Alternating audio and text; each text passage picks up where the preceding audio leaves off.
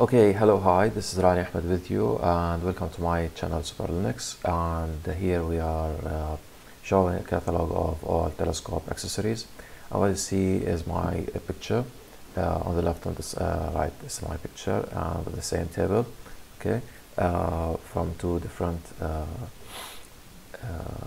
sides. Okay, you're seeing the same things. Those are all the accessories that I have up to like 2 months ago. Okay, and there are still some things which are on the way now, and they will finalize everything about telescopes. Okay, there are some things which I'm not gonna buy because it's enough. Like what I bought is enough, and it just makes a good telescope observatory. Okay, now let's move to the next slide. Okay, so this is a guide to help you know in abstract all accessories used with a telescope. Okay, now fundamental information here. What is a telescope focal length? What's the focal ratio? And what's the magnification power of a telescope? Okay, now the focal length is the distance f between the convex lens or is the distance f between the convex lens and the focus point f here if I have a lens. Okay, or the distance between a concave mirror and the focus point. So here in this slide we're seeing the convex lens trying to burn paper. Okay, at the point where the light converges and like starts burning the paper is the focal point. Okay, is the focus. Okay, now here's another one with the concave mirror. Okay, and look at the light path. If you have two parallel rays, okay, they will from infinity, okay, coming from infinity like the sun compared to the the infinity here is like the distance, like comparing two distances. You're saying like here the length of a focal length you have the focal length here, which is like you're talking something in meters compared to something in kilometers. Okay, when you talk about the sun, how far it is from the mirror, okay, or the convex lens. Okay, so the focus is the point where a piece of paper gets burnt by the sun rays passing through the lens or reflected by the mirror at midday. A telescope can be built either like by using a convex lens or by using a mirror. Okay, the longer the focal length of the lens or the focal length of the mirror, okay, the more magnification power you will get. Okay, instead of saying focal length of lens or mirror, we just directly say the focal length of a telescope, so you don't think whether it's whether the telescope is built on a mirror or a lens. Okay, now we have those math formulas. Okay, there's the we use, like, let's go to the next slide and just to understand what an eyepiece is. This is the eyepiece. Okay, this is the eyepiece. This is where you put your eye. That's we call it the eyepiece. Okay, the piece of lens where you put your eye on. Okay, and see through it what the telescope is trying to magnify for you and make it nearer to you. Okay, and zoom it to you. So as long as it's a normal lens, it has a focal length, of course. So we have the value of the focal length of the telescope. You measure it. Okay, it's usually written on the telescope that you buy. Also, you get the eyepiece focal length. Okay, and this way you will get the magnification power, how many times the picture has been enlarged and made bigger to you and nearer to you. Okay, inside the telescope. So it is like you find the focal length of the telescope divided by the eyepiece focal length. Okay, Now, like naturally, or like how things are in life, okay, there are limits. So the shortest eyepiece focal length that you can use to get, like in a way that you still can get something obvious, something can be seen, okay, is the 4mm eyepiece. Okay, you cannot, like if you go shorter, things will be blurry and you cannot understand what's going on. Okay, so this is the maximum zoom when you use for whatever the telescope is. Your maximum magnification is when you use an eyepiece with 4mm. This is why just try it. There are nobody has no mathematical rule for it. It's just how things are in life. Okay, and here we have the D, the primary mirror diameter, or the primary lens diameter. Okay, so this the lens that sits here, okay, in a telescope, or maybe later let's go, or that one that sits here in the back of the telescope based on a concave mirror, okay, has a diameter, of course. So you measure its diameter, and you have to use the millimeters unit length, units of length, the millimeters, not the centi or the meters, because you will be using eyepieces whose focal lengths are shorter than 4 centimeters. Okay, I know I'm talking about I'm using the word centimeters now with the eyepieces, but just understand, because they are very short, and it's better that you use in your calculation integers, not like whole numbers, okay, not fractional numbers. Okay, that's why we use millimeters, and it's more accurate in our calculation. Okay, and it's easier for us to calculate that way, so that's why we use the millimeters. So the diameter here of the mirror, not the tube, okay, not the whole tube outside diameter of the tube, no, it's the outside diameter of the mirror. Okay,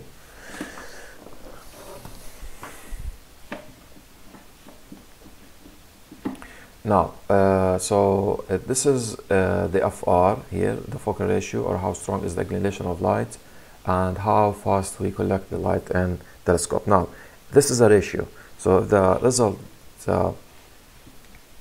of dividing the focal length over the diameter of the primary lens or primary mirror, okay, goes something like below 5, like 5, 4, 3, 2, not 1. 1 you cannot find it. Okay, market does not give you something like that. You will be having a better telescope to take pictures of deep sky objects, something like nebulae and galaxies, and star clusters like Pleiades. Okay, and the shorter the eyepiece, because you're dividing and over the eyepiece focal length, so the shorter the eyepiece focal length, the stronger the zooming power will be, or the magnification power will be. Okay, and you'll get the thing more, you'll be zooming more. Okay, you yourself will feel that you traveled nearer to the thing that you want to see. Okay, now we're talking now the designs of the different telescopes. Now we said the telescope can be built either on one of the two ways, okay, mirror or a lens. Now the refractor is the lens type. Okay, so you have like two separate parties, let's say, facing each other. Okay, so you have here the refractor versus the reflector. Okay, and we don't use the word reflector because it's hard to sometimes when you listen to somebody who's like talking to you, it's very hard to you for you to comprehend what he has just said. Okay, because the refractor and reflector, so it will be hard for you to convey them the meaning. Okay, so with here we have the refractor, and we call it refracting. Okay, because the light gets through the inside the telescope over here. okay, reaching to the bottom, and you just have to use the style just to move the eyepiece backward and forward. And this triangular box part is a prism. This is the one that redirects the light towards upside like this. Okay, follow my mouse movement. Okay, so this little scope, you'll find it in every telescope. It's like a small telescope because it's small and weak in zoom compared to the one that you installed compared to the big one, I mean here. Okay, it will help you in like seeing many things. Okay, so many things compared to what your main telescope is going to show you, and this way you can select whatever you want to select from the sky. Okay, now next thing is that the this scope, which we call the guide scope, should be seeing the same thing, very same. If you selected one thing, the same thing should be seen in both telescopes. Okay, but of course on the big telescope you'll see it bigger and with a stronger magnification. Okay, and this part here, the green part over here, okay, or pistachio color part, this one is called dovetail. Okay, this is the part where you put it on the mount of your telescope, on the tripod of your telescope. Okay, just to hold it, you know, to make it sit on something high. And this little part here, okay, there's a little screw over here. This is where, for example, you want to install your maybe laser beamer just to act the same thing, or laser pointer, okay, to help you in aiming a telescope, or even put something like your camera or whatever else. Okay, maybe put your telephone with its sky map application, okay, or program.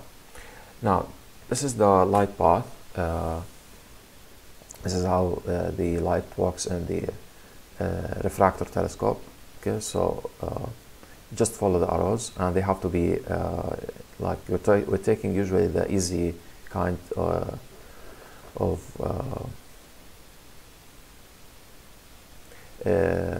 rays, which are the parallel rays. When we have two parallel rays, they go like parallel to the axis of the lens. Okay, so they will get focused, and they're coming from infinity, of course, because they're parallel. So we'll be getting focused over here. So you will be inside the refractor telescope, moving the eyepiece, as we said, backward and forward, just to focus the image. Okay, just to get the clear, obvious image. Okay. Now here we move to the other part. Okay, the reflectors, the ones based on mirrors. Okay, that's what we call them reflectors. So we have the first, the Newtonian, and this is the default reflector telescope. Okay, this is the first one you would think of. Okay, and this is the like the simplest design, okay, of reflector telescopes. And there is a second mirror going over here. Let's show you the light path so you understand. So, and this is the Dobsonian, same thing. Okay, it's weaker compared to the Newtonian. And the Newtonian, of course, is named after the famous physicist and mathematician Isaac Newton. Okay, Isaac Newton. The Dobsonian is named after someone American called John Dobson. Okay, and like he made this kind of telescope in the 60s. Okay. And if you want, you can find videos of him.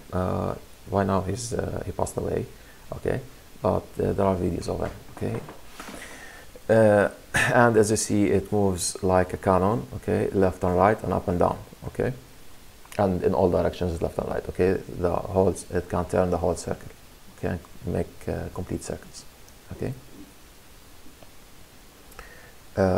So this is the light path. Okay. So here in the middle there is a flat mirror. which is a secondary mirror, and the primary mirror, the objective mirror, which is the one that faces the object. Okay, and we put this mirror because you can't stand or sit in front of the primary mirror, or else you will be blocking the light and blocking at the same time the image that you want to see.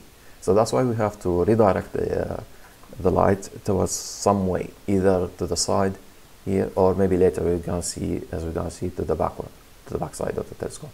Okay. So that's why we are forced to do this. So here in the Newtonian telescope, okay, and the Dobsonian is a Newtonian, but it's the way it's set. It's sitting on how it's mounted, and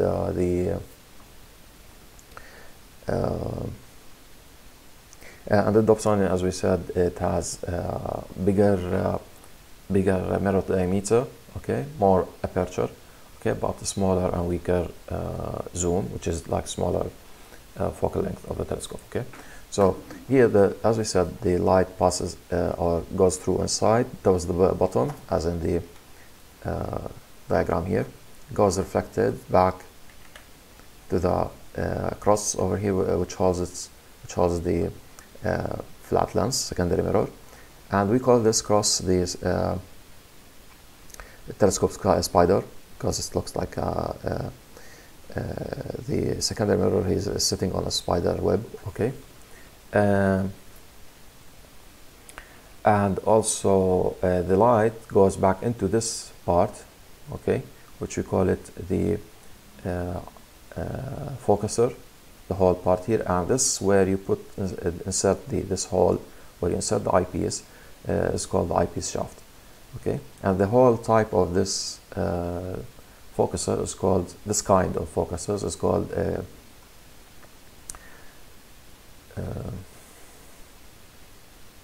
it's called Crayford focuser. Okay, the way it works, it does not have some kind of gear, like a tooth gear. It just works by the friction between two pipes, or two cylinders. This one, where it has a dial, which you turn it just to make the shaft go outside and gets inside the tube. And once you find the clear, obvious image, you will use this little screw over here, and just to hold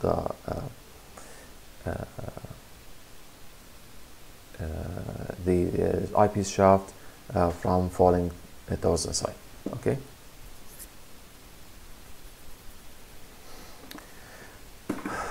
Okay.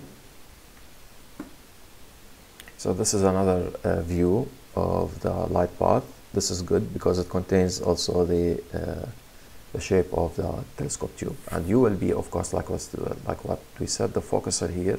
Okay, we will be moving the eyepiece up and down. Okay. Now the next one is the Schmidt-Cassegrain telescope. It's a reflector tube, as you see, and in this design, the eyepiece does not move. Okay, at all. Even though we have here a prism, like we said, is just to redirect the light, just to be able to see the image, like not by squatting. You will be sitting, like you will be kneeling. Okay.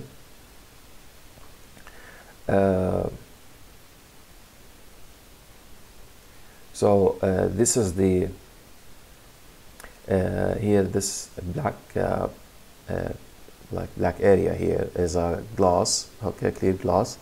It's just now black here because of the shades, okay, inside the telescope, or the shadows. Anyway, it's just a normal piece of glass, but it just helps in removing the aberrations and making the image much clearer. And the secondary mirror is sitting here in this little small circle inside the tube. Okay. This another one is another kind of aiming called red dot finder scope. Okay, which I hate it. Okay, it's just best for not for stars. It's best for planets. Okay, if you want to aim, really use a laser. Laser is like makes things piece of cake. Okay. Now this is the light path inside the Schmidt-Cassegrain, as we call it, SCT in short. And what you move is not the IPs, as we said. You move the whole plate of the primary mirror. Okay, it's functioned inside. It has a big hole inside it to allow the light pass through behind the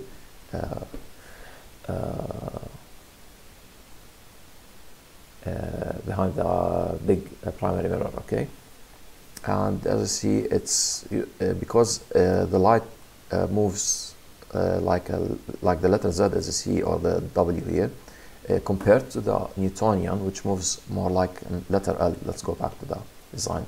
See, things move like a letter L. If you pass, there's a letter L over here. Okay. Okay. So, of course, there's a Z here, but it's not a complete W. Okay, it's not a complete W like in this city. Okay, so more like a little L. Okay, I mean a capital L letter. Okay, see, just because you want to see things like from the side, not from the back side. So this means that the Newtonian telescope will be always longer than the Schmidt-Cassegrain telescope.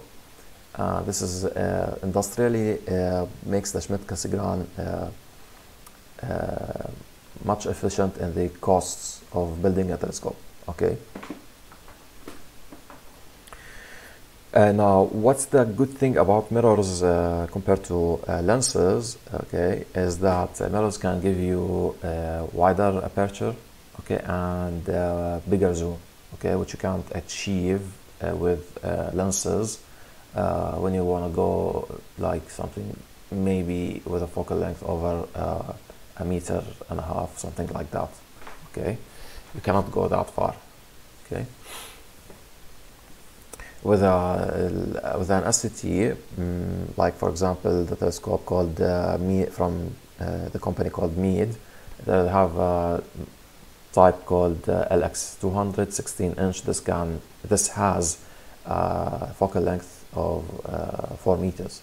So you're talking about maximum magnification power around 1,000 times. So this can't be achieved with you know, you got the idea. With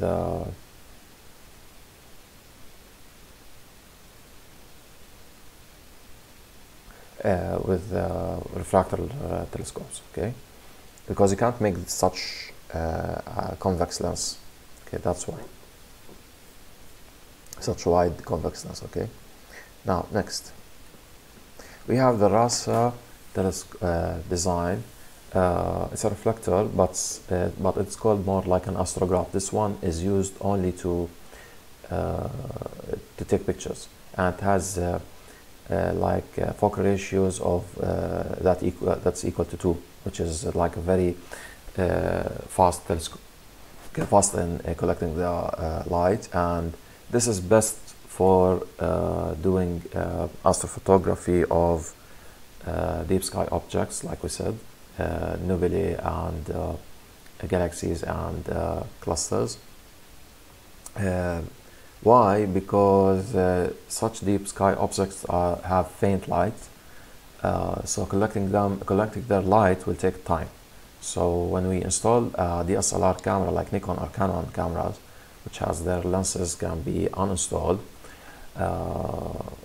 you put them on manual mode, okay, those cameras, and you make the camera shutter, okay, or the like you say, there's some kind of a curtain that hides the sensor which collects the light and to form the image and save it inside the computer or the cameras, okay, and save it on the SD card of the camera or the memory card of the camera. That curtain or that shutter, okay, you can make it open, okay, for a very long time, as much as you want, maybe 8 hours or something like that, and keep it running, okay, just to be able to collect the light. So once you have a better focal ratio that like goes down to 2, okay, as we said 5 towards 2, like when the focal ratio goes smaller in number, okay, you'll have a better image, okay, for nobody. Now regarding planets and you know, like Saturn and the rest, okay, it's not necessary, okay, use whatever camera you like, okay. So this is when where the focal ratio matters. So that's why we get something like this telescope, and this is the light path inside the raster. Now I did not understand it completely, okay, I don't understand what's the purpose of the things that are on the front, okay, but just understand some kind of a Schmidt-Cassegrain telescope, okay. Now we have here a Maksutov Cassegrain telescope.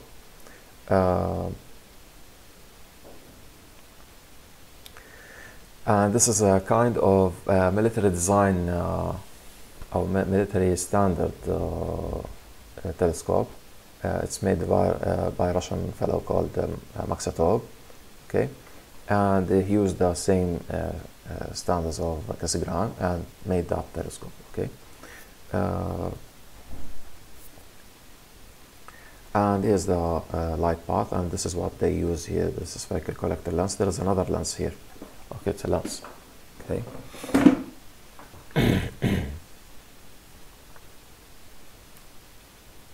And this spherical collector lens, here he has a mirror over here, but here there's this glass here at the front, the covering glass of the tube, is a lens actually, okay. Now because moving the telescope from one place to another can shake the mirrors inside the telescope, especially inside the Newtonian, okay, this makes a blurry, unclear, beautiful image, okay. It's not a clear, obvious image. Sometimes you see, for example, the star elongated, not looking very much like a circle, okay, very near to a circle. You see it. You see sometimes Saturns it has like you see Saturn as two Saturns, okay, like almost coinciding, but they're not really coinciding, okay, with each other, okay, at the same point, okay. So that's why we need collimation, and we use something like this. And the collimation works in a way that you put this. This is a laser beamer, okay, that you want the laser beam to be reflected backwards towards this bullseye, and the laser light, when it falls on a surface, it makes a red dot, because this is a red laser beamer. So you want to make the mirrors and move them in a way. There are screws over here, like those 1, 2, 3, and there are screws from the back also for the primary mirror. You have to do it in a way that they move the screws and play with them in a way that the light has to get back inside this bullseye, and you have to move the play also and manipulate the screws in a way that the red dot has to fall at this red spot, okay. Once it reaches that, everything's fine. And while you're doing it, you have to make sure that the light does not escape the telescope. It has to go like the letter L from the laser collimator here, from the laser beamer towards the primary secondary lens over here at the 1, 2, 3. Go back here in the middle, okay. You should see the red dot in the middle, okay. It should not be reflecting and the primary mirror should not be inclined in a way that makes the light, once it reaches its center, does not go outside. You put just your hand in front of the telescope and find or just a big paper, okay, and see whether there is a light or the red dot has escaped. It did not go back from the middle of the primary mirror towards the secondary mirror, and because of that secondary mirror, it will be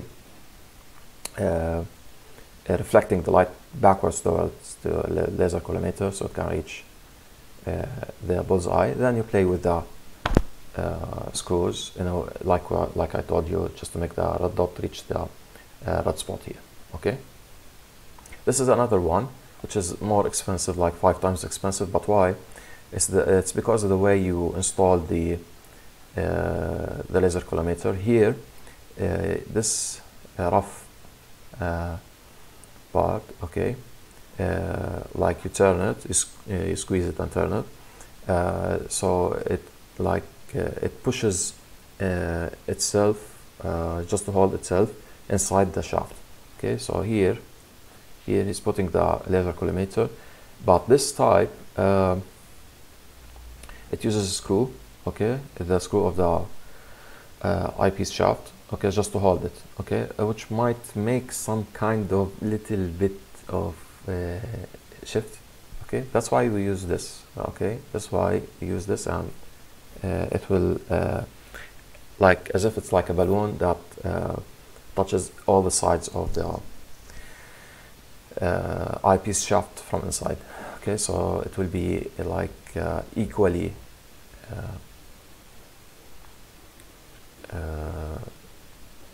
like touching all the sides of the shaft. Okay, and this way the laser collimator will be 100% inclined. Going straight with the eyepiece shaft. Okay, and the piece here is just for if you want to install it on a 2-inch eyepiece shaft. Okay, the eyepiece shaft can be 2-inch or 1.25 inch or 0.965 inch. Okay, now 0.69 inch 965, sorry, it's not 965, 0.965, which is almost an inch. Okay, the 1-inch shaft is now old standard, and don't buy it. Okay, and we'll see some eyepieces based on that. Okay, now if you have a Schmidt-Cassegrain also, it might need collimation, but its collimation is very hard, and you will have to play with the screws over here. See, there are 3 screws over here. Okay, now when you buy your telescope, it does not come with those screws. You will have to buy them separately. Okay, or else you will be using an L-key screwdriver just to play with them. Okay, it will be very hard. This one will make, if you buy what you call Bob's knobs, okay, it will do them for you, replacing them. Okay, so this collimator, laser collimator, is made dedicatedly for, or dedicated to Schmidt-Cassegrains, and it's made by Hotak. Okay, you can find it on Amazon. It's very expensive, like for $500. Okay,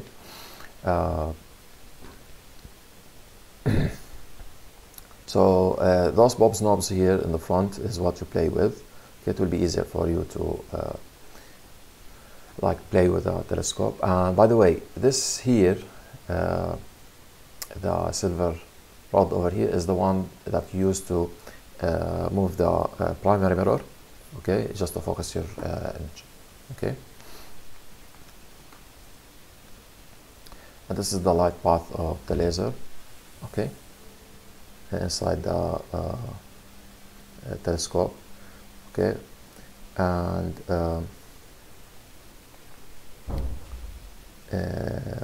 look, the image here is inverted by like intentionally, because I wanted to make the both pictures show the same direction of light path. Okay,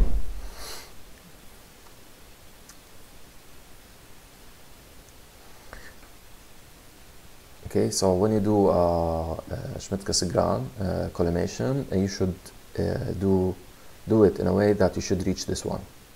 Okay, once you get it like this, okay, and you have to direct it towards a bright star, very bright star, something like Sirius, maybe Vega, something like that. You should find the star be like that. Okay, before it gets like focused. Okay, once you see things like the surface concentric, okay, and similar to the one at the bottom middle, okay, of this matrix of pictures, okay, then your focused and well done picture, okay.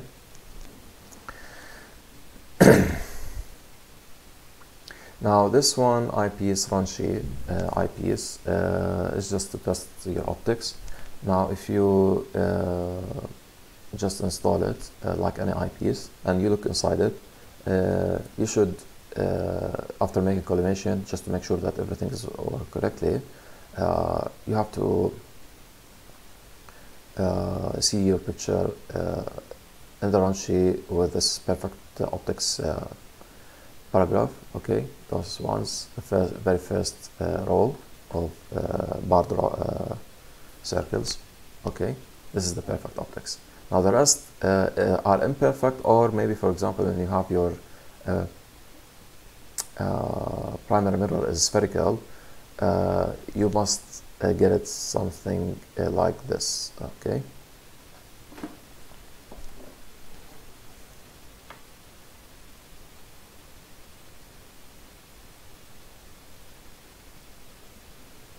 Okay, so this is an eyepiece just to test your optics, okay.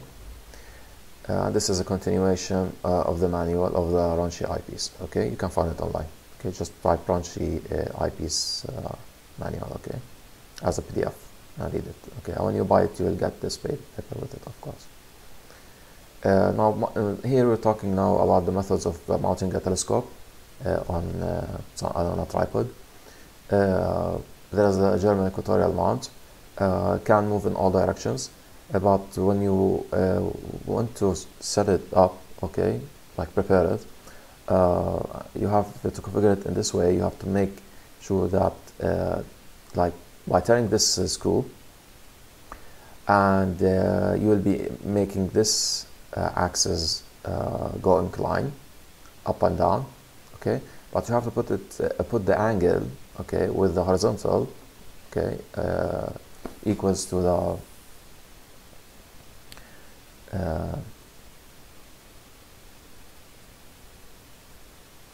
equals to your current latitude, okay.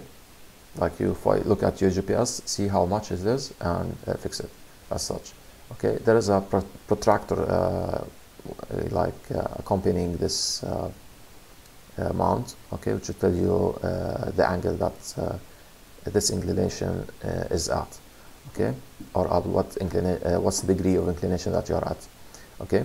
And you have to direct this axis towards the towards polars, okay. Once you do that, everything will be fine, okay. Now remember that also that you have to make this here where it says horizontal, okay. You have also to play with the stand. The legs of the stand are movable and has some screws just to hold the movable legs, okay, which can go like in and out the tubes of the legs, okay, inside the tripod. So you have to make your bust to make it go like horizontal with the ground, okay. That's the first thing you do, okay, before installing the telescope, okay. And you can use, for example, your phone. There are some applications that shows you when you leave the phone on top of the tripod, okay, it'll tell you whether things are really balanced with the ground, okay, horizontal with the ground, okay.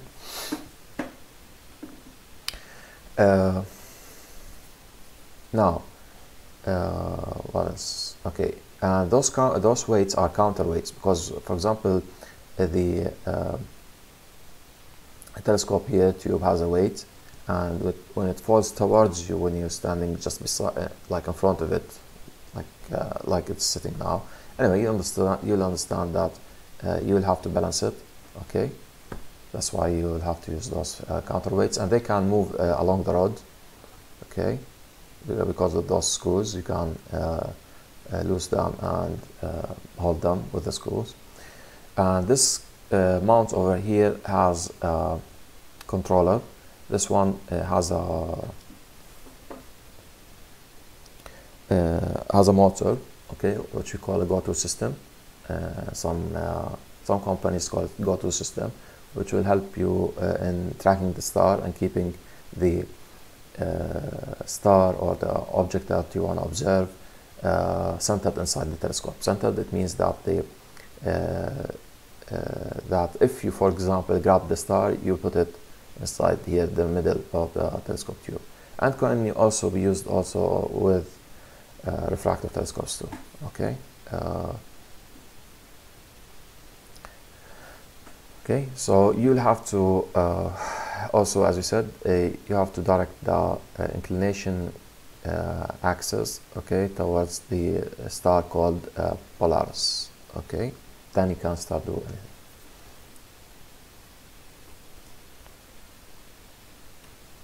Now, this scope is used with some tripods, which are German equatorial mount 2. So it helps you in aligning the scope with star Polaris. It's needed in telescopes having star tracking motors, which are also installed on equatorial mounts. Okay, so it's just a scope, okay, just to find Polaris. Okay. Now, alt-azimuth telescopes, okay, as we said, they look like a cannon. They move like a cannon in all directions, up and down. Okay. Alt-azimuth is easier, but when you have a go-to system, you have to use 2 stars instead of only Polaris. Polaris is always apparent, so that's the good thing about German equatorial mount. Okay, here you'll have to know 2 stars at very bright stars, just to start tracking. Okay, when you want to set up the telescope. Okay. So you start with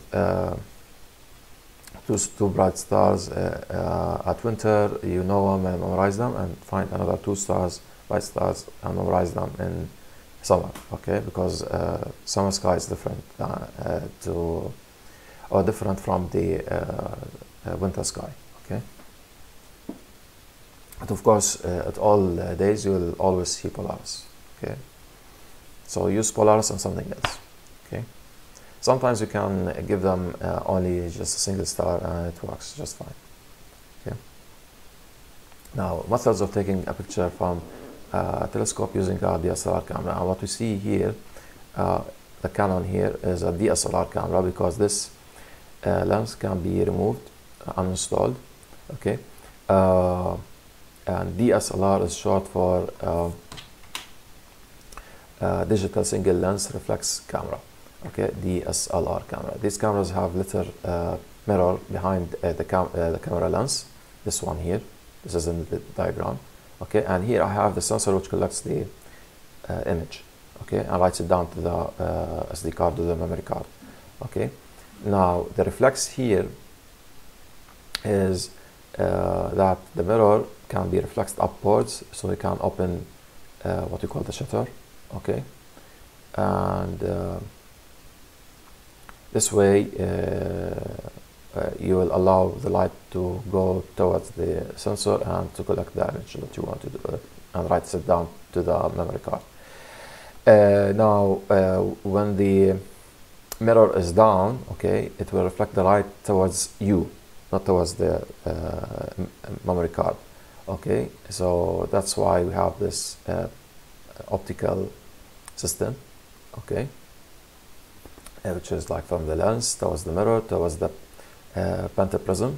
Okay, the pentaprism, the good thing about it is just like can act like a mirror. So okay, but with some kind of light redirection towards you. Okay, so you see the light goes like here, goes up here with a refraction, total internal refraction, reflection. Sorry, with a total internal reflection, you find the light goes like this, and this is where you put your eye. Okay, so you put your eye here in the back. Okay, and of course there's a little display, LCD display, that shows you what you're seeing, of course, at the same time. Okay, so the way you uninstall the lens is by pressing this button in the Nikon, or pressing this button in the Canon, and you click here just to take a picture at the Nikon, and here to take a picture for using the Canon. And as we said, we use something called long exposure, but this works by setting the either camera, doesn't matter. Okay, they have both this system. Setting the camera to manual mode, and then you open the shutter, so this will make the mirror always going up. Okay, and you will have to use the LCD, okay, to see what you want. Okay, and you open it as much as you want in order to collect the light. Okay, and this is how we install it on a telescope. Now this way, this method is reading the image directly from the eyepiece here. Okay, and now when you uninstall the camera lens, this one or this one, doesn't matter. Okay, when you uninstall it, the lens itself is acting like a telescope. Okay, it is a telescope, by the way, a small telescope. Now here in this slide you are seeing is that he's reading the image from an eyepiece. Now in astrophotography, usually what you do is not reading from an eyepiece. You would use it like this tube and install it directly without the eyepiece. Okay, we'll see an image later. Okay, and this is what we call the T adapter. This is the one for 1.25 inch, and this is the T ring. Okay, you install them as you see by screwing them. And this is another one for 2 inch, as you see.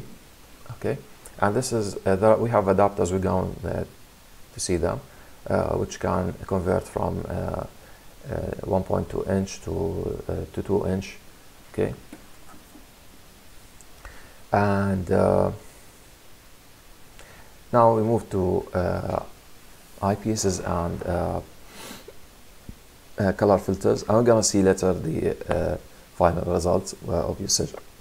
Okay, so here's a whole Cestron suitcase kit containing eyepieces and color filters. The color filters are just pieces of glass which display, which makes the image give you only the color that you added underneath the eyepiece. We'll see how they will install it. And we have in the same suitcase like those eyepieces with different focal lengths. Now we have a special eyepiece which we call the Barlow. This is a multiplier. This will make the telescope stronger, for example, by 2 times. There's another one 1.5 times, but now it's scarce, you can't find it. There's another one 3 times, and another one 5 times. Okay. Now, what's the benefit of the Barlow? The Barlow will help you in, for example, in Newtonians. Sometimes you add accessories which will not focus when you add them alone without the Barlow. Okay, once you put a Barlow, it will get focused.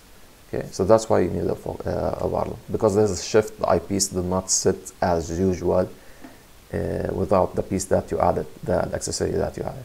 Okay, so when you still add the eyepiece on the part, this is color filters. Okay, this is a 2 inch style. Okay, or the size of 2 inch. Okay, and there's I'm pointing here that this is a Barlow. This is not a normal lens. Okay, so we have just 3 lenses. Okay, and there are also 2 inch filters. We were talking about the Barlow. Okay, and see here how I'm standing. Okay, we'll come back to the Barlow because I want to use something just to explain why you should use a Barlow. Okay, so here there's the prism. Okay, this is the prism over here.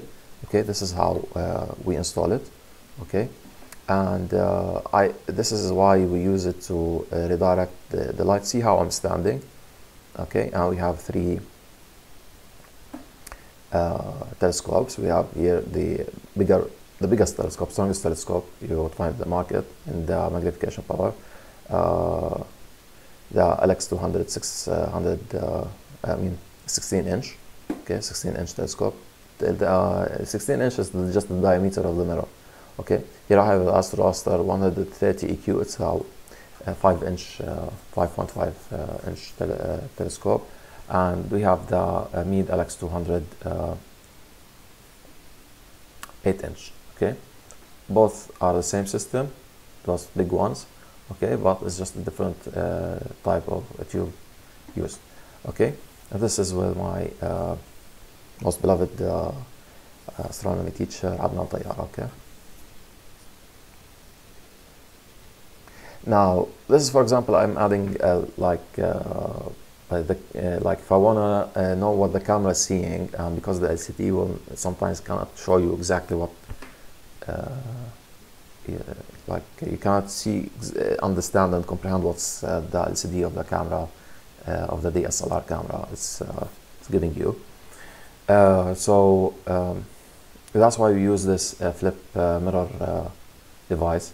Okay, it's just inside there's a mirror which is attached to this dial, okay, which will open the light path. Here, consider there's a light path going from this side towards this side. Okay, here this is the side of camera. This is where you consider this whole thing as if it's a single eyepiece with a camera, and this here is the side where you can see by your eye, okay, using your eye. Okay, by putting an eyepiece here, so you can switch between the side of the eyepiece and the side of the camera. Once you know what you found, okay, you can just flip the mirror and let the light pass through towards the camera side and take a picture from using the camera. Now, for example, in a Newtonian, the image will not be focused, so that's why you install over here. Because of the shift, like here there's the eyepiece over here, the eyepiece should be in this side, it's not in this side, so that's why you use barrel lens just to make the image focused. So put it over here. Okay, so those are the millimeters, okay, of focal lengths that you can find in the market range for the 1.25 inch eyepieces. Between 3.6 millimeter and 40 millimeters. They are just follows in red in the zooming power order from strongest to weakest. Okay. And what we see here is 2.5, 3.6, 4, 5, 6, 7, 7.5, 8, 9, 10, 12, 12.5, 13, 15, 17, 18, 20, 21, 23, 24, 25, 32, and 40 millimeters. Okay, all in millimeters. Why I'm listing them like this? Because it's a matter of manufacturing, okay? What you can find, and those are separate eyepieces. Each eyepiece has like a single focal length, okay? So when you want to have, you can't find an eyepiece with a number of focal lengths at once, unless you're going to use a zoom eyepiece, which you're gonna use, which you're gonna see in the coming slides, okay? But separate eyepieces, okay, will have just only one single focal length. It's obvious, like so just the length. Okay, so every time you manufacture as such. Okay, and in the 2-inch eyepieces you have 15 and 26 and 32 and 40. Okay, now if you want in the 2-inch more stronger eyepieces, just use the Barlow. If you use like here, let's go back to the eyepieces. Okay, so you take, for example, the Barlow over here, you take the eyepiece and install it over it. Okay, you just insert it inside it and take them together towards, for example, here in the prism or directly into the telescope. Okay, you know, as we said, you install the prism. Okay, so either you look inside directly or you install the prism. Okay, so when you install, when you remove the prism, this means that you will have to squat. Okay, just to see beside it, so that's stand like below the telescope. Right. Okay, so the eyepieces. This is where you put the eyepieces. Okay, like we saw earlier. Okay, in different kinds of telescopes. And you can, as we said, install the prism too. Okay, so you can install the eyepiece directly, or the camera directly too. Okay. Now those are type of lenses called a Plusl. This is their design. You have to read more about them in Wikipedia just to understand what a Plusl eyepiece is. Okay, there are different other kinds of eyepiece design. Okay, there's Kellner and Hughes, and those are old and old systems. Okay, they are not as good as the Plusl. Okay. And sometimes you see the Plusl with an O having 2 dots on the top. Okay, sometimes it's written like that. This is a new Celestron called Omni. Okay, this is good. I think they're making just a new shape. There's no difference. It's just a Plusl with a, I think this is my guess, with a better rubber here. Okay, what they call a better eye relief. Okay, the space between the eyepiece and the and your eye. Okay, this is also a Barlow here. It's written on it. You can see. Okay, and look how small is the 4 millimeters. Okay, this is 4 millimeter. Okay, look how small it is. Okay, this is not the Plusl. Now, let's see. Yeah.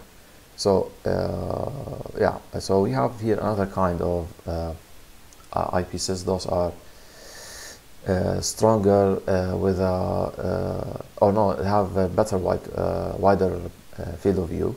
Okay, they are optimized for platinum viewing, offering like 60 degrees of field of view through 6-element fully multi-coded lens system. Coding is what makes the lens not have what they call internal total reflections, okay, which will make the lens blurry, okay, and not have the light pass through the lens correctly, you know. So have reflections inside the glass itself, okay. And by the way, never get plastic lenses or even the body of the eyepiece. You can never get it as plastic, because when you wanna take pictures of the sun, it might melt it down or thaw it. So here, okay, this here, the rubber here is a pop-up. See, when you have it like here, I'll have it like here, just to like help your eye from bumping towards it. Okay, when you put your eye, you need something to protect your eye. Okay. So this rubber is made for it. You just turn it like a screw to get it up, as you see, compared to the C here and C here. Okay, there are different sizes of it: 2.35 millimeter, 7, 9. Those are the focal lengths of the eyepieces. Those are very expensive, by the way. A single lens is for like $60. Okay, so they're not cheap. Omni and Plusl are cheap. Okay, you can get one of them for $10 or $20, something like that. Okay, compared to this. So we have here also the TMB eyepieces. Those can go more with a focal length. Like you can have something that's 2.5 focal length. I have one, but it's not really important. Okay, and yeah, see the different sizes, and give you wide field of view like 60 degrees. Okay, we'll come to the idea of what is a field of view, but it's just understand how much you can see between your eyes. Okay, if you have put your hands beside your head, okay, both your hands is beside your head. Okay, like we're gonna see it anyway. Okay, there's a picture that demonstrates this. So it's how much you can see in front of your eye. Okay,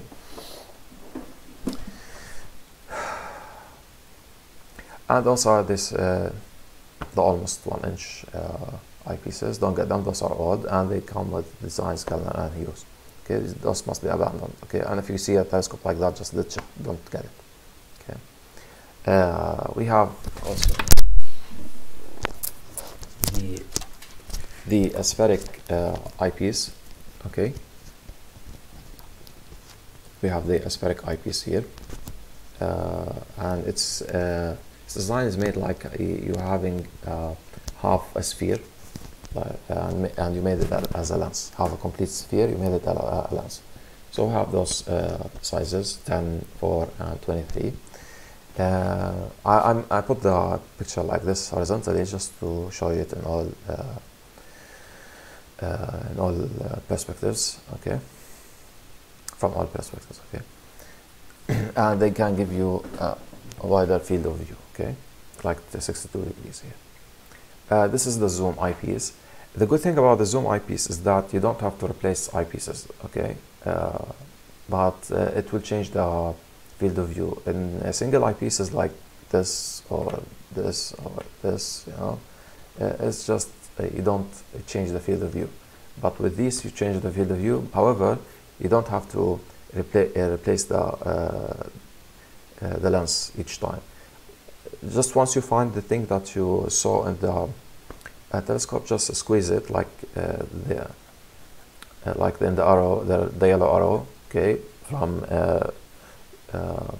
stronger zoom to lower zoom, and from weaker zoom to bigger zoom, okay, magnification power, just by turning it like a screw, okay. So that's why we have. That's why we have the arrow or the little triangle over here, okay, here. That's why we have it. And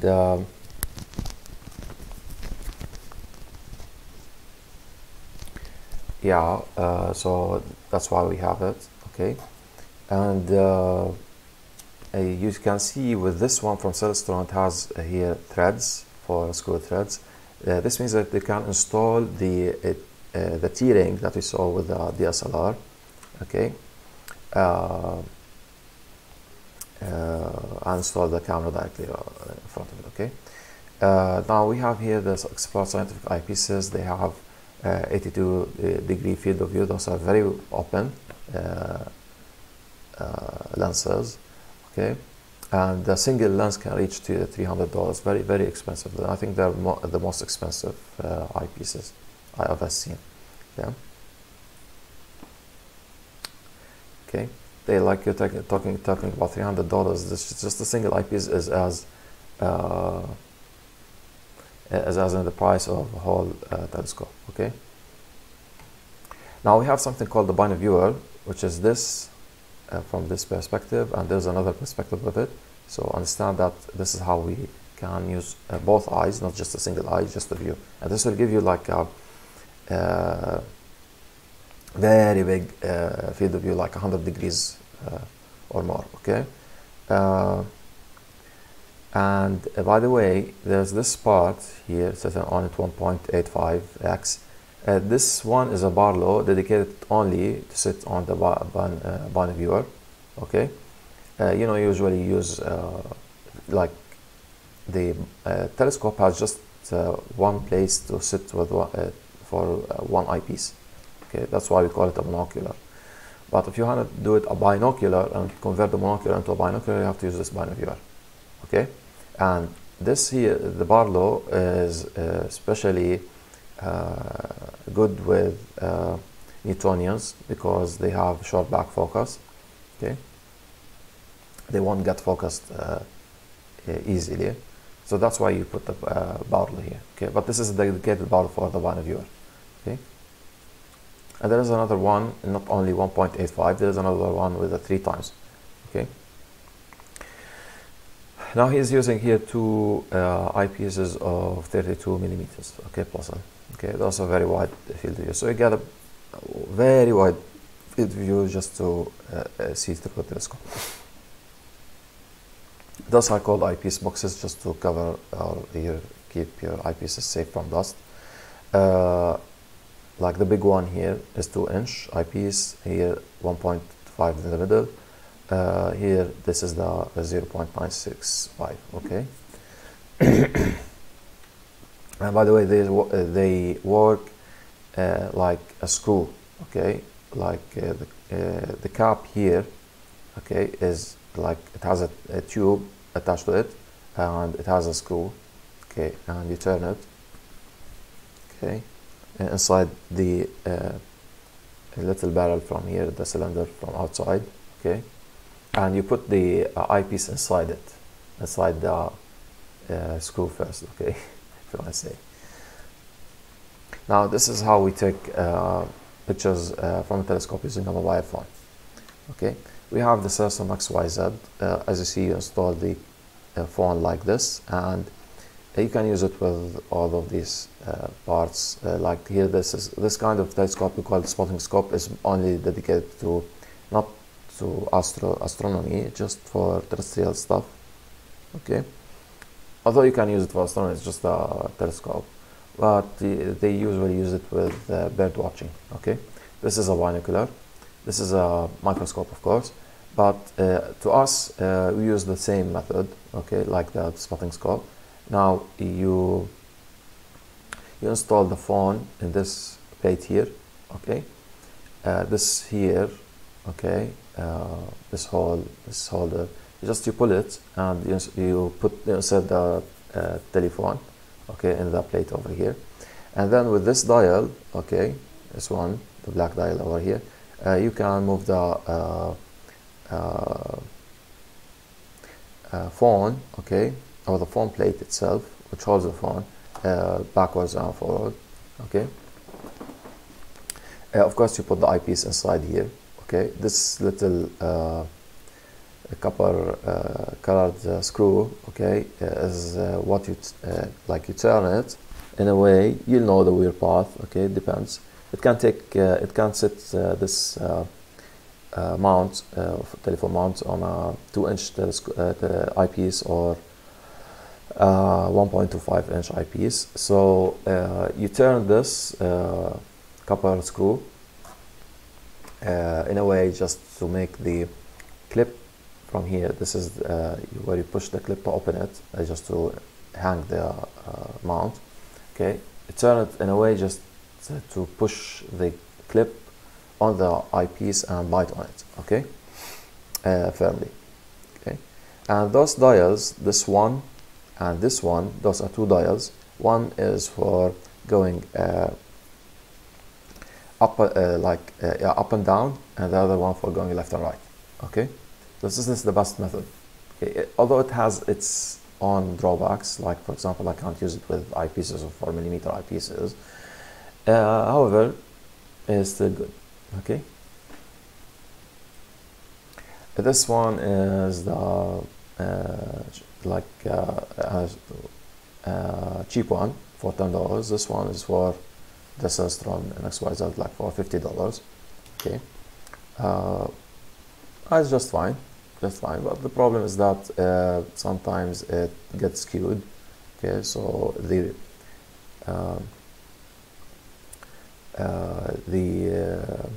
phone is not like, I say,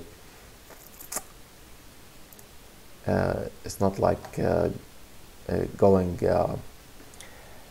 in parallel with the plane of the lens, okay. Sometimes it gets like inclined, so that's why it's hard to use, okay. That's why I say it's a cheap type, okay.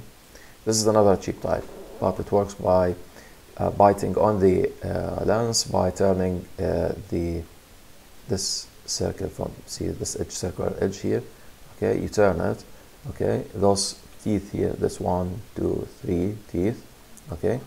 You turn it like according with the direction of the arrow, just to bite on the eyepiece, okay.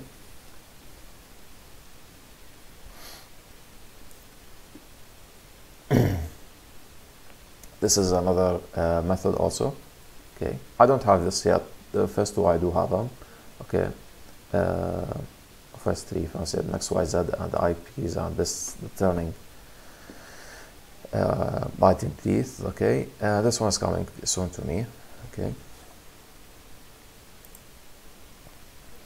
And next here, I have the worst one, which works by suction. If you don't have the back of the phone very soft, as soft as possible, okay, this doesn't work.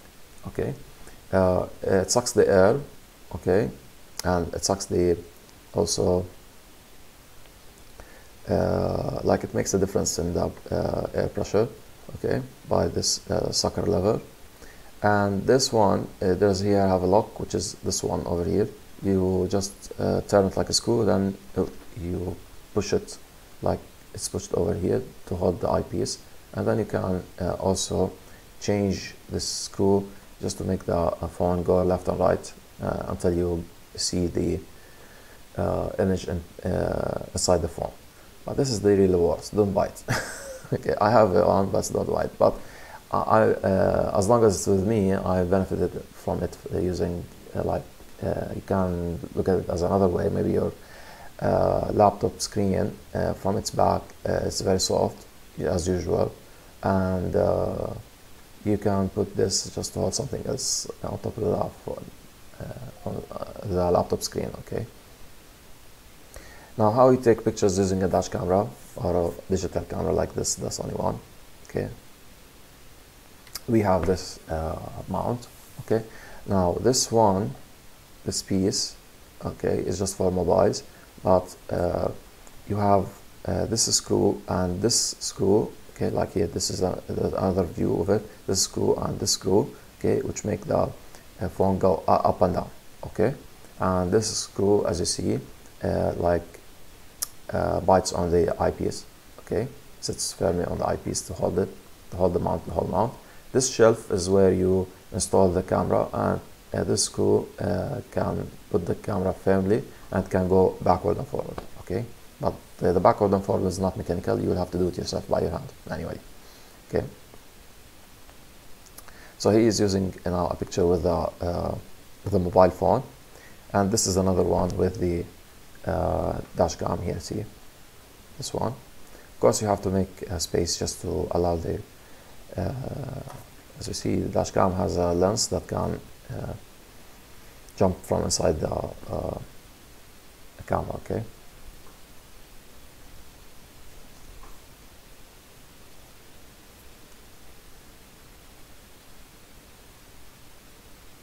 And you can use it with spotting scope or any telescope that you have. Okay.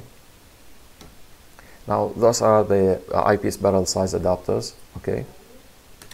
And this is your eyepiece shaft, and this is 2-inch eyepiece shaft. For example, you want to add something like a 1.25 eyepiece. Okay, 1.25-inch eyepiece, and insert it over here, but it will fall inside. So you use the adapters just to make your eyepiece sit firmly inside the shaft. So here's an eyepiece sitting inside the shaft. Okay, and you see here's a dial just to move the shaft in and out from the telescope. Okay, this one too. Okay, this one, as you see here, the screws, as I told you, from this Crayford focuser. Okay, here's 1.25 to almost inch eyepiece. Okay, there's also from 1 inch to 1.25. Okay, there's also from 2 inch to 1.25. Okay, and there's also from 1.25 to 2 inch. And of course, when you have from small to big, this means the field of view will be smaller. Okay, sometimes you just to get to see the whole view using your 2-inch eyepiece, you will have to go a little bit back. Okay, step backward a little bit. Also, with this kind, okay, in a Newtonian, you must put a barrel lens. This is important. Okay, and try to get, if you can. By now you can't. Okay, I know you can't. Okay, but if you if there is a chance for you to get a 1.5 Barlow, okay, 1.5 times Barlow, the telescope like it will not change a lot. That's what I mean. That's why I'm telling you try to get 1.5. Okay, just to get it focused. Okay. Now this is the whole result all together. Okay, this is how things should be in the end. Okay, of course I don't mean that you must use the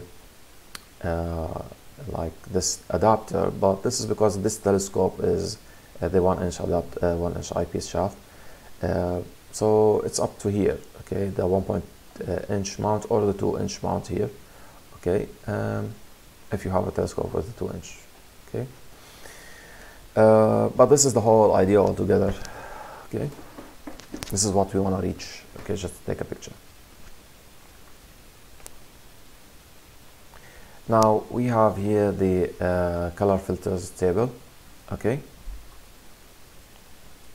Color filters help in showing parts of the planet more than other parts. Color filters can be installed like a screw under any eyepiece. There is also a color filter ruler slider or a color filter disc that eases the switching between the filters, if you have a number of filters, okay, without uninstalling the eyepiece from the eyepiece shaft, okay. So here's how we install the color filter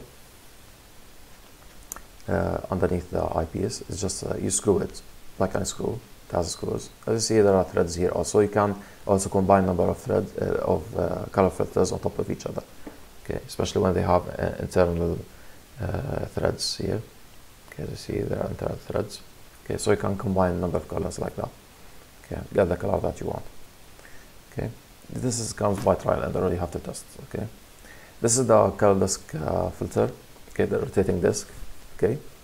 You install the filters. There's a one for the 2-inch, there's a one for the 1.25-inch, and there's a 1.25-inch that's not only 5 filters that can take 9, okay. Because it's smaller, you can input more, okay. And same disc area, okay. And to rotate it, this is the disc here, okay. This is the tip of the disc here, okay, and you just with your thumb you rotate it, okay. And of course, this is how you install it all together towards the eyepiece shaft, and maybe you can install your camera from here or install also the eyepiece. It depends on what you're liking, okay. And of course you can use this type. This is lighter, by the way. This is lighter in weight, okay, and I advise using this, not the disc, okay. This is all metallic, and this one can take this one, okay, can take the 2-inch eyepiece. I'm sorry, the 2-inch, 2-inch eyepiece and the 2-inch filters, of course, at the same time, because if you want to see from the 2-inch eyepiece too, okay. And those rings, okay, you uninstall. If you uninstall one, you can install the 2-inch filter. If you or if you want to install the 1.25-inch, you can use this open hole, small hole, and then with while the small 1.25-inch filter is installed, you install it with the hole ruler, okay. And this is the one which is from Orion, which takes 9 pieces, okay. And it works by sliding the ruler, okay, right and left, okay. Same thing here over here, okay. You slide left and right, and of course this is the adapter for the 2-inch eyepiece, okay. And if you want to use the camera, of course you get the 2-inch adapter plus that we saw earlier, plus the camera, okay, and with a T-ring, and just take the pictures, okay. And sometimes you will have to install a bar load just to get things focused, okay. You will have to test that. It depends on your telescope, okay. We have this variable polarizing filter. This changes the contrast in the image, okay. But this one is, what you can say, you have to set it once and install it once. It's underneath the eyepiece, okay. And it works like 2 plates of glass on top of each other. Both of them have like as if there is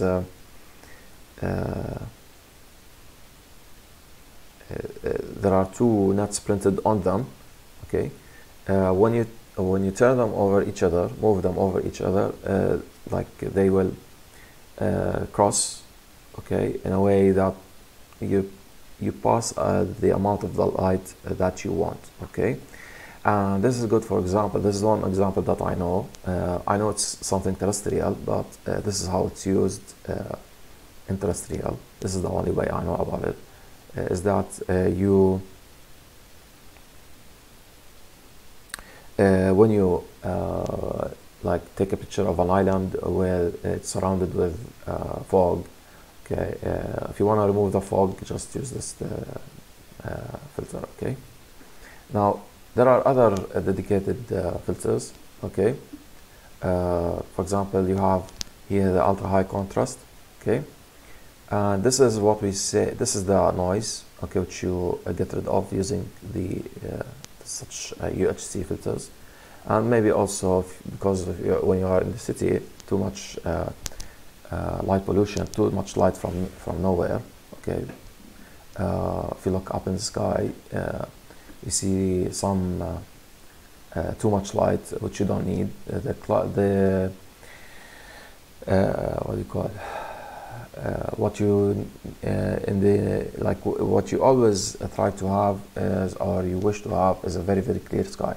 Okay, so if the whole city shuts down its lights, okay, outside lights, okay, I'm not saying the inside the houses, if they shut down the whole light, you won't see this kind of pollution, okay, and you see the sky much clearer and see more things in the sky, okay, without needing a telescope.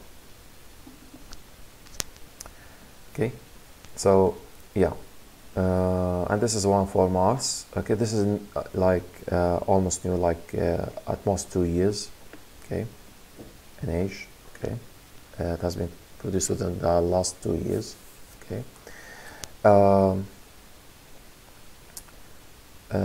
I will go back to the UHC picture because we need it. This is another kind of filters which you call them non-neutral density. And according to the density that you have, 0.9 or 3 or 6, 0.6 or 1.2, this is how you use it with the moon, okay, depending on the current status of the moon, okay, how much it's illuminated, yeah. But with testing, mates, like just guys, just use, after testing, it's better that you use the 0.9, okay, in most of your cases, okay, it's the best one. Okay, and they all come with a 1.25 size. Okay.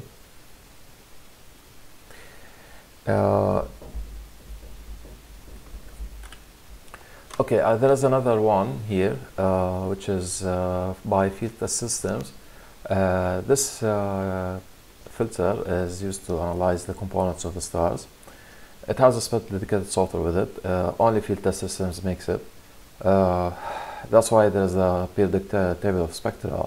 We are displaying it for every atom that's there, and it has its own a spectrum, color spectrum. So from the color spectrums, okay, you can understand the components of stars. Okay. This way you'll know what it does contain. Okay. And this one is just a wrench in case the filter gets stuck. Okay, you want to remove it, or maybe the T-ring gets stuck. Okay, sorry. Now this is the color filter table. For example, if I wanna like see lunar details, okay, in the moon. Okay, if I want to select the moon and see the lunar detail, which color is best to be used? For example, you can use the number 8. Okay, for details, more details, you can use the 64. Okay, like that. So this table is from Orion. This is a very good one. Okay, find it online and download it. Okay, you can find it online. And printed on A3, by the way, just to get it on a big size. Okay. Okay, it's better to be printed on A3. Okay, if you have an observatory, hang it on the wall. Okay, and this miscellaneous also, this is part of the table. Okay. Okay. So, for example, if you want to see the terrestrial viewing, use number 8. Okay, at dawn. Okay. We have Batinov mask. This is some kind of mask on the mouth of the telescope. Like those shapes, each shape will give you this kind of polarization on the star. So instead of seeing just the star as a normal ball or a normal circle, okay, you can make it look like this, okay, which is according to the mask that you install. Okay. Now, the first type, you can go to astrojargon.net and print one. Okay.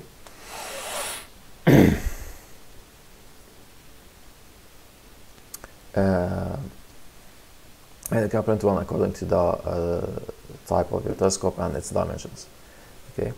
Now, how we use webcams to take directly pictures into the computer. So we have here, there's a webcam over here using USB. It's connected to the laptop or PC. Okay, same here. See, it's how it's connected. Okay.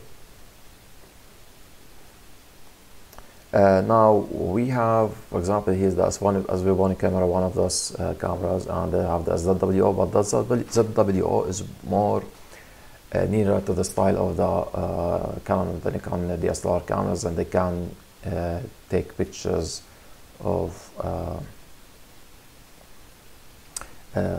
deep sky objects.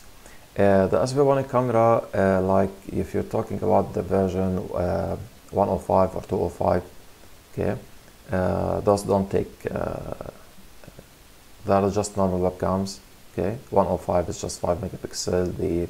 From SV1E, there's the other one, 205, also just 8 megapixel. But if you want something like the ZWO, maybe cheap, SV1E provides one which is the 305. Okay, but ZWO is much better. Okay, you'd better go with ZWO always. Okay, and there is also the Rising Tech, but ZWO is like CMOS. Okay, we'll come to that. Okay, and versus a CCD camera.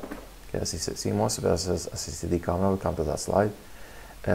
Now we use with those cameras a focal reducer, just to not to use the full power of the telescope. Okay, and the focal reducer also gives you a wider field of view.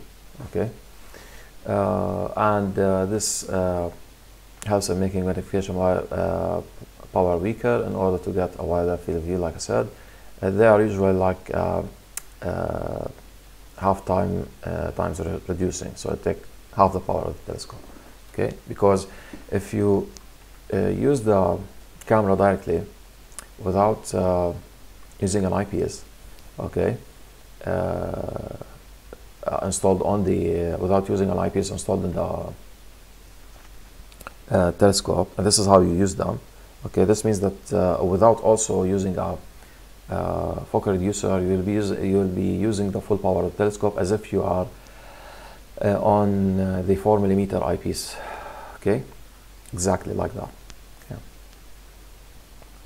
And here is the sensor of the camera. Okay, inside it. Similarly, here you will find the sensor of the camera. Okay.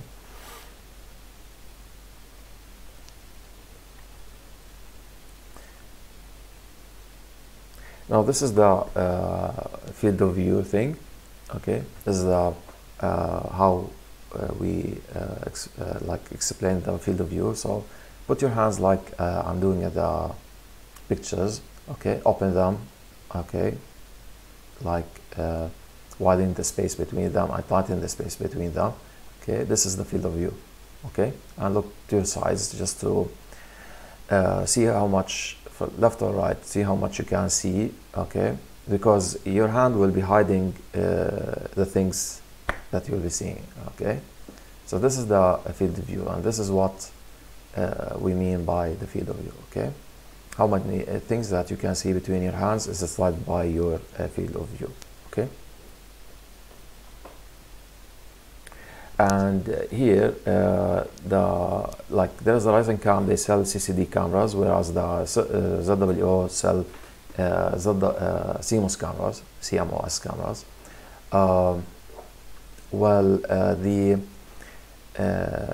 Like what you should be doing is going for a CCD camera with astrophotography, but CCDs are very expensive and they are more sensitive to light. Okay, and here it says that the biggest difference is that between the CMOS and the CCD is that the CCD sensors, or the cameras that have CCD sensors, okay, create higher quality images with low noise grain. The grain is like this. Let me see.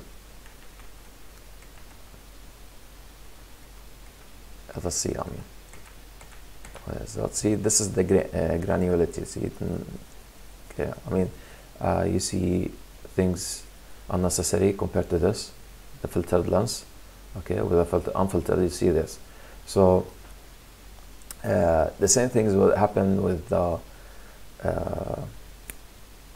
like if you have unfiltered lens, and if you have the eyepiece, I mean the camera of the CCD will not give you this amount of white dots, like sugar dots. Okay, you see it much like this. Okay, CMOS will give you much like the filtered lens side, but more than the CCD would give. Okay, so we want to get rid of that. Okay, because of the long exposure. Okay. So this is what we call the noise. Okay, so CMOS images tend to be higher in noise. CCD sensors are more sensitive to light. Some CMOS sensors need more light to create a low noise image at proper exposure. Okay, so you give the or you make the camera suck as much light as it wants. Okay, so you don't want too much light to come in. Okay, it will make this noise. Okay, so the Rising Cam one here is one that you find on AliExpress, and it's a CCD. Okay, but they have CMOS, by the way. Okay, okay, but those can be installed with a computer. Okay, using a USB cable, and this here, the breathing that you see here, okay, those are because they can cool down the camera. Okay, the temperature also plays a role in the camera image quality. Okay, and if you have an old webcam like this one, okay, you can install this little lens, CCTV lens. Okay, and install it like you see in all other pictures using this part, and this is the this can also take a 1.25 inch filter. Okay,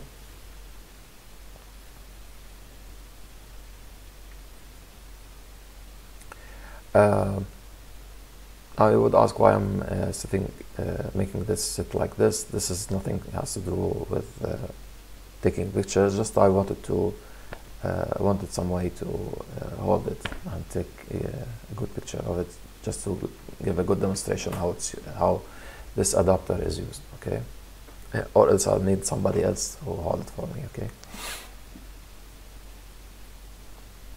And by the way, this clip is just to put the camera on top of your desktop screen. Okay. Now here, this is laser beam.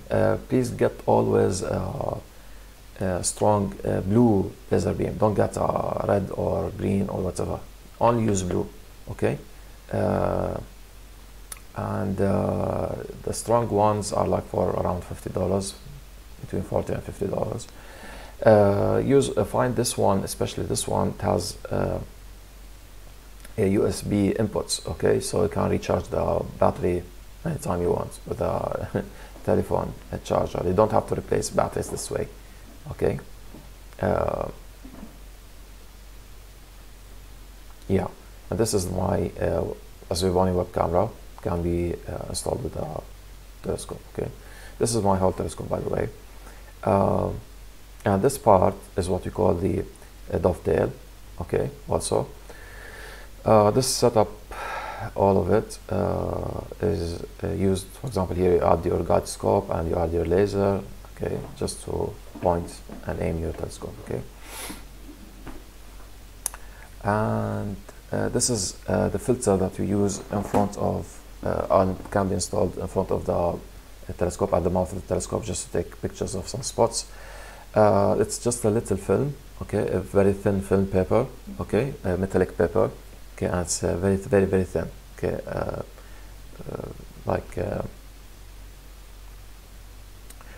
the paper tissue, okay, but as thin as that, okay, and please, very, very important, okay, don't let anybody use your telescope while you're taking pictures of the sun. Don't let anybody touch it, okay, and even if you see somebody before taking a picture of the sun and you haven't like installed this filter, okay, yet, if you haven't installed this filter yet, and you see him putting his eyes on the eyepiece, directly kick him. Don't hesitate, okay, kick him out, okay, kick him with your give him a big punch, okay, don't worry, because he's gonna hurt himself, okay. Do whatever just to hinder him, okay, from using the telescope, okay.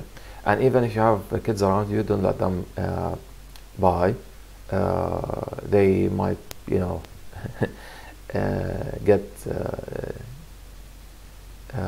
obnoxious, and maybe the function you puncture the film. It's very light, okay. It might hurt somebody later, okay, because you're viewing the sun, yeah.